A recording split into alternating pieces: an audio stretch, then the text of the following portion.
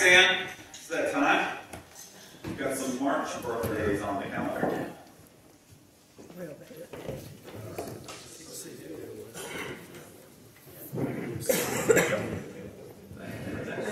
Hi, President Dave and Sean.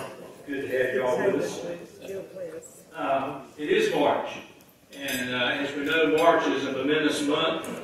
It's the one that comes in like a lion and leaves like a lamb, I think is the way to put it, the old March wind thing, you know. Yesterday was the Ides of March, and beware of the Ides of March has been said since 44 BC, when Julius Caesar was assassinated. Tomorrow is St. Patrick's Day, and wear your green.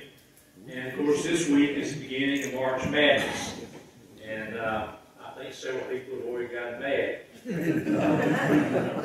It's a month of early blooms and thin-blade snows that kill the early blooms, only to be followed by more blooms blooming. It's that quiet time when if you haven't started your taxes yet, you still have time. But if you haven't started working on your New Year's resolutions, you're probably getting a little late in the game here. It's when daylight savings time kicks in and the Senate has its way. It'll be here with us forever. All in favor of that? Permanent daylight. We got split. Spring training kicks in, and it's the month when Jay Billis moves into your den for about 3 weeks there. It's the month when presidents up to FDR used to be inaugurated, and now they've changed that, and so now it's the month when the January inaugurated presidents find out that the honeymoon is over.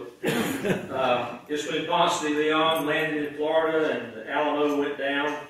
Andrew Johnson was impeached, Alaska was purchased, and the Salvation Army began. We got the March Hare in Wonderland. We got the March on Washington, the Million Man March, March into Zion, the March of the Penguins, the Death March, and of course there are people like Hal March and the dancer April March. And I'm not making that up. Parents really named April March. Most momentally of all, it's the month where we've got 10 Rotarians. This March number has swelled in the last couple of years. And so we have Callie Calloway celebrating her birthday on the 4th, already done. Robert Green on the 5th, Kimberly Oliver on the 9th, Kim LeSage on the 12th, Jared or Gerald Dunbar on the 14th, Tim Connor on the 23rd, Sonny Phipps on the 26th. And then, if you haven't heard the word unprecedented in the last several years, you're going to hear it now. We've got an unprecedented occurrence in March birthdays. We got triplets. We got Keith Hogan and Bill Bless and Stan Walters, all born on the 28th of March. So y'all need to get together and figure out how that happened. But if our birthday people who are here will stand, then Tom and Nancy will lead us in Happy Birthday, sung to the tune of Stars and Stripes Forever by John Philip Sousa. Happy birthday to